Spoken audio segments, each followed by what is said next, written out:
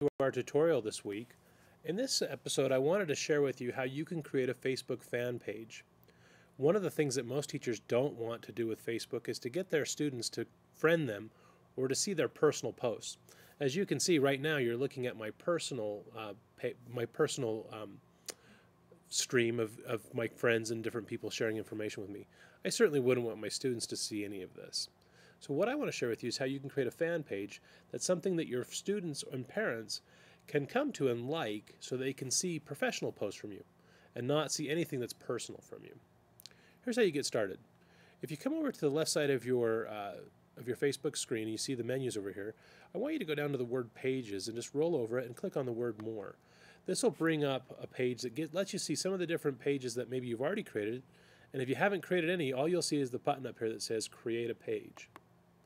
This is the fastest way to get started. Now notice, this is where you can go in and create a new persona for you that has more of a professional feel. There's a lot of choices for you here. I'm going to suggest that you pick the one that says artist, band, or public figure. As you click on that, a menu will show up that gives you some options. I'm going to go down here and pick the option for teacher. And then I name my page. Usually you'll use a professional name like Mr. Covelli. And you agree to the terms and you can get started. It's just that easy to get started with a page. You can see the first question it asks is if you want to set up your own profile image. So let's go ahead and do that real quick. I can just upload from the computer, or I can use a website if I have one available. I'm just going to go out on my desktop. I think I've got a picture of me here that I can upload and use. Again, this wizard will help you go through and set up this page pretty quickly. You can put in a few basic pieces of information. Maybe I say, 5th grade classroom.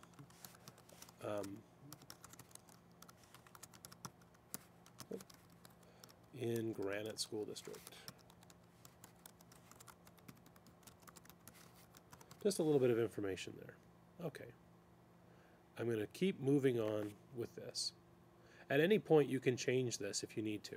Notice it asks you if you want to put up ads. We're going to skip that. No, we don't want to put up any ads. And just like that, you've developed your own